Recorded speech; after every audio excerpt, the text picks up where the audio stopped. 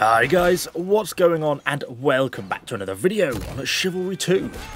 So, quite a lot of you were asking questions in the last Chivalry video, or saying you're really struggling with some of the combat mechanics and can't really improve, and whilst I am far from the greatest Chivalry player in the game, I have been getting on pretty well, so I wanted to share my top 5 biggest mistakes I keep seeing players make, and learning a little bit how we can avoid them so we can all live a bit longer and slay some more Mason Order scum. Personally, I think the number one mistake newer players seem to make is just jumping into 1vx fights so willingly. It can seem really appealing to challenge 4 enemies at once, feel like you're about to take on half the enemy team and sort of cleft them all in twain with one heroic swing, but the reality is that the vast majority of the time you'll get outnumbered, outflanked and killed before you can even claim the life of a single enemy. It is always much better to stick with your team. If they push in a certain direction, then group up and assist that push.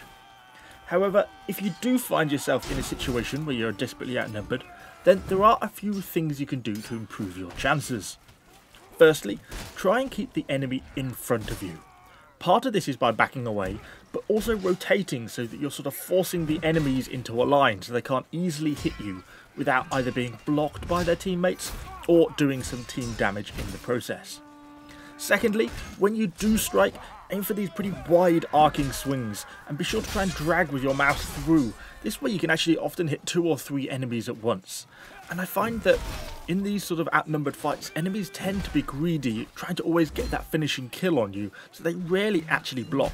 So if you can get a good riposte going, then you can actually hit quite a few at once. This then pretty nicely leads me on to the second most common mistake I think I regularly see, and this kind of revolves around situational awareness, watching your back, checking behind you, whatever you want to call it. You know, you'll be honourably dueling under the knight in front of you, trying to time your ripostes and your counters, when all of a sudden some axe-wielding maniac runs up behind you and lops your head off. That was because you tunnel-visioned into the fight you were in. We all do it, I do it a lot, but trying to keep some sort of awareness of your surroundings, where the enemies are on the battlefield, trying to avoid fighting in the middle of these huge courtyards where people are coming from all different angles, is a great way to try and avoid being surprised.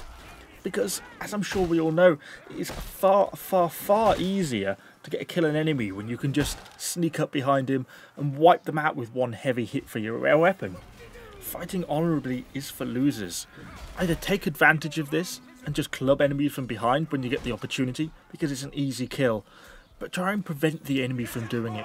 Fight towards the edges, don't just stand around in a long drawn out fight in the middle of a courtyard, because you will get yourself outflanked and you will get killed from behind.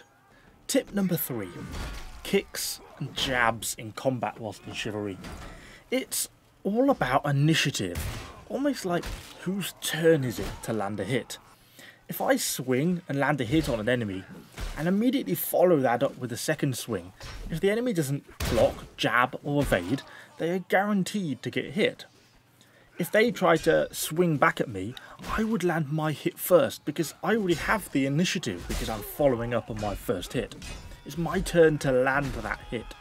Likewise, if they did block my first hit and they riposted, then they would land their hit first if we both tried to strike, because they gained the initiative when they blocked and riposted. So that means they have the initiative. They would land their hit first. This can be pretty confusing at first for newer players, but understanding who has the initiative is key to learning what your next move should be, whether you should be blocking, striking, kicking, jabbing, or just trying to evade. And the game gives us a number of ways to reset this initiative and then gain the upper hand. Of course, you can block, riposte and counter pretty easily, but against more advanced opponents, you'll find that most of the time they'll be able to block and counter your attack pretty easily, and you'll just get into a sort of a stalemate back and forth, and whilst it looks very cool, the odds of you actually landing hits and doing damage is really pretty low. If, however, an opponent is blocking too much, then you can really start to make use of kicks. if you land a kick on an opponent, it's going to cause them to stagger, and it's actually going to give you enough time to land a free hit basically on your opponent. So you can kick, swing, and basically get a free hit while they're staggering.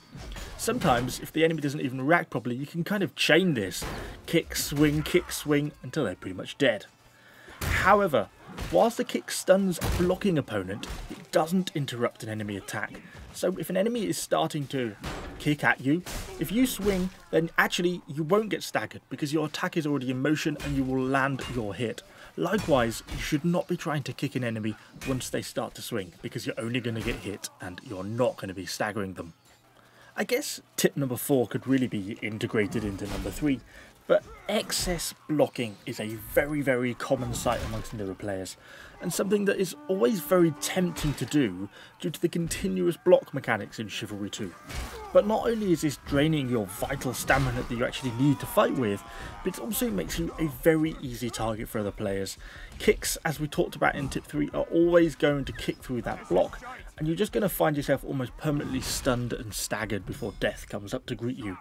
Don't continuously block. Learn to push, learn to be on the offensive. This is really how you're going to improve and grow as a player, how you're going to learn to sort of get those swings in. Don't be afraid to attack. Better to be aggressive and die than passive and die all the same anyway. Finally, I wanted to end with the never give up. It doesn't matter if you've lost your arm, you're down on the floor, you're about to be surrounded by another 8 players. Always fight to the very end, and it's surprising how many extra kills you can grab with only one arm or a butter knife, or how often you can actually crawl away from the fight and still be revived by your team. And yet, so many players get down and just sit there waiting to die. An enemy is trying to run away from you, don't just give up. Chase him, throw your weapon at him, pick up a chicken and throw it at him. It's surprising how many kills you can get following up with stuff like that. Other mini little tips that I didn't yet mention are things like swing and miss. If you swing, you attack and you miss, you can't immediately go into a recovery block. There is a delay, so you need to be careful about randomly swinging, particularly if you're close to enemies. If you're not confident, you can be landing that hit, as it does expose you. Likewise, on the flip, if an enemy swings and misses you, you can sometimes follow up and land a hit before they can actually recover from that swing and actually get back into the blocking stance. But I wanted to keep this video fairly short, so we're going to end up ending it there. Hopefully this has been vaguely helpful. As I said at the start, I'm far from the greatest Chivalry player ever, but with so many new players in the game, and I had spent a fair bit of time playing it in the closed beta, I thought I'd just share those few tips that at least I found helpful in kind of trying to improve my combat sort of abilities a little bit. I didn't really touch on, well, I didn't touch on any of the archery or crossbow or range stuff here because I don't really enjoy playing the ranged classes, so yeah, I haven't even touched them actually since the game released. So yeah, you'll have to go and check out another video for that. If you have any questions, do put them in the comments down below and I'll try and get back to you and answer them. Hopefully you've enjoyed the video. As I say, do let me know, do give it a like and subscribe to the channel for lots more Chivalry content. Thanks for watching guys, I'll see you all on the next one.